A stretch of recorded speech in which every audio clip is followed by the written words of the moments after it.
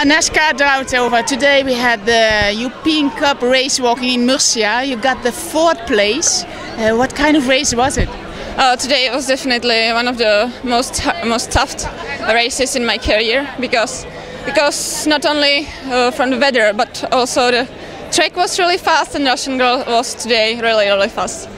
Because you were a long time, you were also in the front group. At what time did you have to let them go? I think it was about 17 kilometer, and I can go quicker in this moment, and then I tried to get closer to the Russian girls, but I can't manage it. Last year you won a bronze medal at the European Championships in Zurich. Did that bring some expectations for here?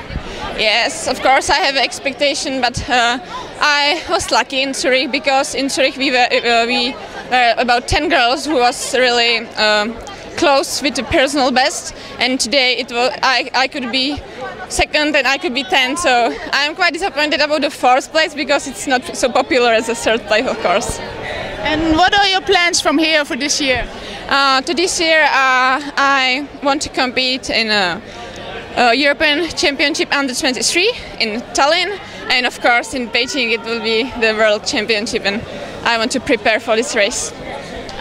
Will you still combine race walking with running half marathons and other distances? Yes, I also ran half marathon this year, but I will be doing running after the Olympic Games, I guess. But in this year I also compete in cycling.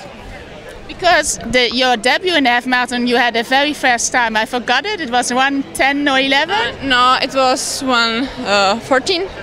It was 1:14:20. It's not so bad, but I want to prove it definitely. Thank you very much and good luck. Thank you.